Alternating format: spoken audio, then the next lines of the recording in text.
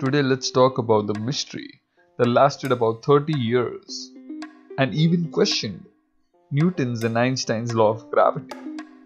The two spacecrafts from the Pioneer mission, the Pioneer 10 and the Pioneer 11, were launched in the 1970s. The mission was to visit Jupiter, Saturn, and to take a gravity assist from them, to then continue their journey into interstellar space. Here on Earth, scientists were having a good look on their journey. They noticed something quite interesting. The spacecrafts on their way out of the solar system were decelerating, which was expected due to the gravitational pull from the Sun. But this deceleration was a bit larger than what scientists calculated. This is the deceleration rate of the spacecrafts. This number is very small, but over a decade of traveling, the Pioneer 10 was 250,000 miles away from where it was supposed to be, which is roughly the distance between Earth and the Moon. Many scientists started to write new theories of gravity to explain this, because it was not just the problem happening with Pioneer missions. There were other missions facing the same problem, but the Voyager missions that were launched to go to interstellar space were not facing this problem. So what was going on?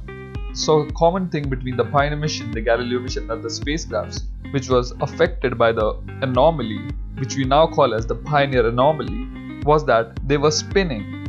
They had to spin to keep them stable and to keep them pointing towards the Earth. This was necessary because their antenna was supposed to point towards the Earth so it could exchange data with the Earth. But the Voyager missions had a better technology that could keep the spacecraft stable by using thrusters and so on. But still, what was causing the deceleration? It was found out that the deceleration was due to the thermal radiation coming out from the spacecraft. So there were two sources of thermal radiation on the spacecraft, and both were placed on the leading side of the spacecraft.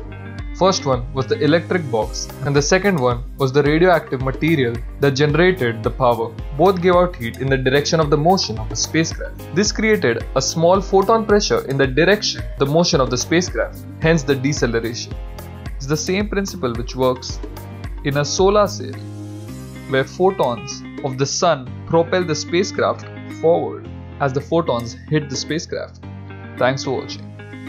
Please do like, share and subscribe to my channel for all the future videos. Hit the bell icon, and as always, stay curious, stay awesome.